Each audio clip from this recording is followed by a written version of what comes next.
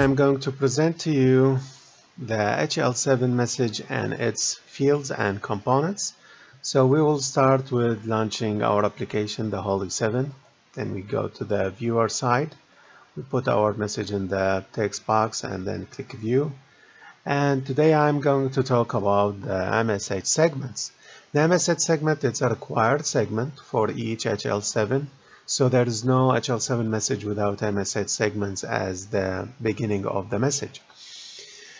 The first field for the MSH segment is the name of it, and then we will have the field separator, which is this pipe, and then we will have the characters that we'll use to separate components, caret, which is breaking down components into subcomponents, and the repeater, which is repeating the same component inside the field.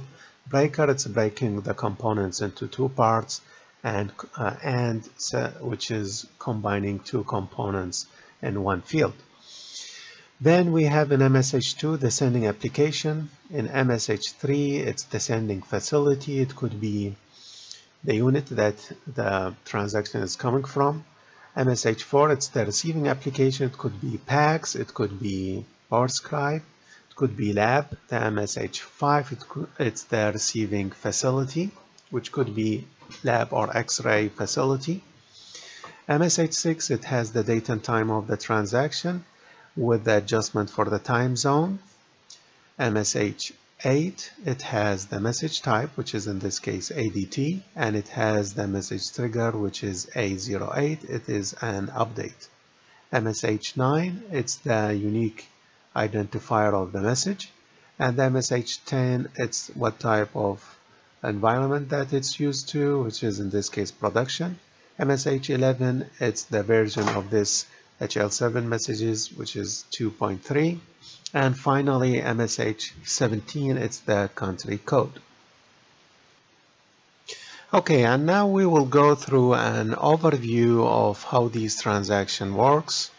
First, the transaction starts triggering in Cerner, and then it will go outbound to the engine. The engine could be Ensemble, could be Rhapsody, could be eGate, could be any other system that your company has.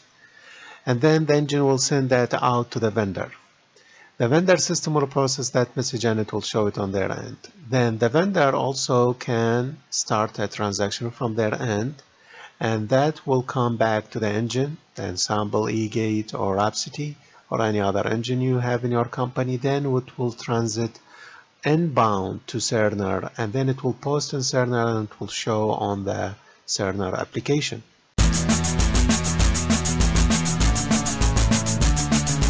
You can get this application from the Windows Store. If you go to HL7, you can find the application there. It's free to download for 2 weeks. You can use it for 2 weeks for free.